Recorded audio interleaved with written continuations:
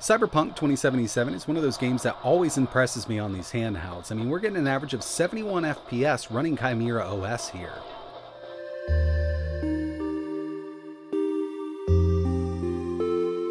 What's going on, everybody? It's ETAPRIME back here again. Today we're going to be taking a look at Chimera OS running on the AYA Neo Geek. This will also work with the AYA Neo 2 with the latest update. Built-in controls and special feature buttons are fully supported with the latest update, and I've been messing around with this for the last couple days. It is really awesome. I've actually got it installed on the Geek and the AYA Neo 2. I've just been messing around with it quite a bit, trying to see what kind of performance I can get out of this. And as you can see, we've got a Steam Deck UI interface here. So basically what I've done here is just turn this thing into a more powerful Steam Deck.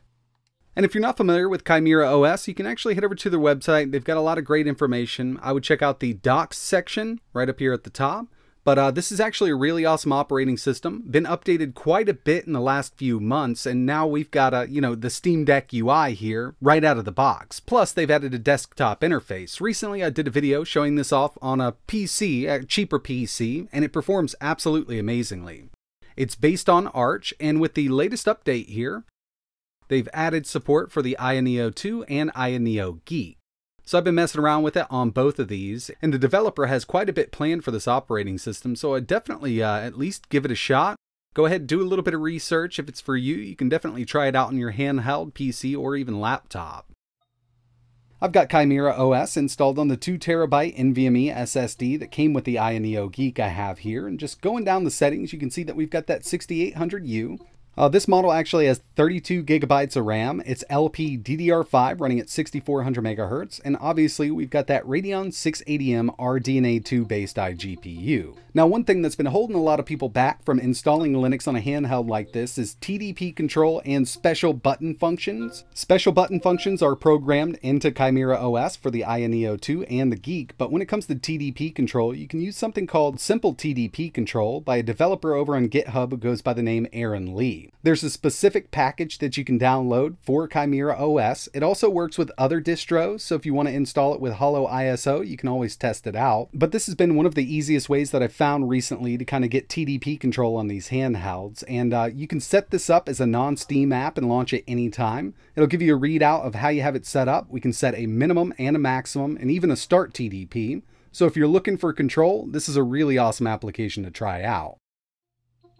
So I've got the TDP on this set at 5 watts up to 25 watts. So it's going to try to go up to 25 if it needs to. And with all of the games that I'm going to be testing, that's exactly how I've got it set up.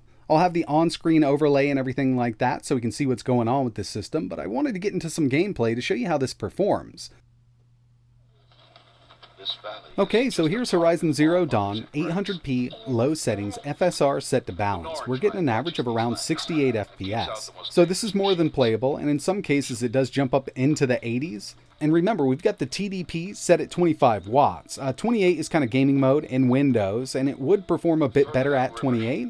And remember, with all of these games, it's best practice to go ahead and turn VSync on just to kind of limit that power draw, but with everything I've got it unlocked just to see how high we can go with it. Next on the list, we've got Spiderman Miles Morales, and this is one of those games that's really hit or miss. I can boot this up on the same exact system here next time I start the unit up, and it might perform better, it might perform worse. It's just really odd when it comes to Linux. On a DGPU, does a really good job, but with integrated graphics, I've had it kind of all over the place. Right now, we're at 800p, low settings, and FSR set to balanced.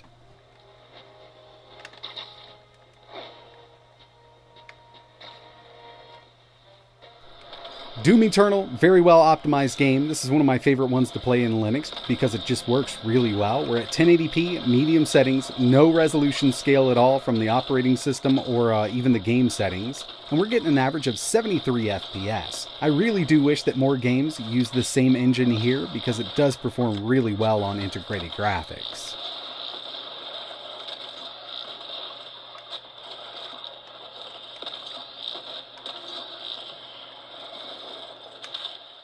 Here's God of War at 800p, low settings, FSR set to performance. Now we can actually get a steady 60 out of this if we take FSR to ultra performance, but I really don't like the way it looks like that.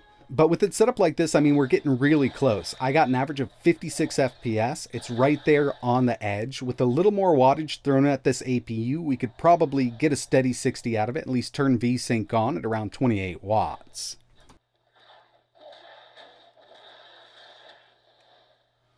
Hogwarts Legacy 800p, low settings, FSR set to performance. Looking about the same as God of War here. I mean, it's just right there. It's so close to getting us a nice steady 60 out of it. Now, obviously, this is performing much better than it does on the Steam Deck, but we are pulling more wattage here, and obviously, we've got a more expensive unit. Cyberpunk 2077 always amazes me on these integrated graphics. With these newer updates that CD Projekt Red has put out, we're getting amazing performance. 800p Steam Deck preset, we can get an average of around 71 FPS with this game. I mean, this is one of those that's really playable on the 6800U, and it still looks great at 800p with that Steam Deck preset.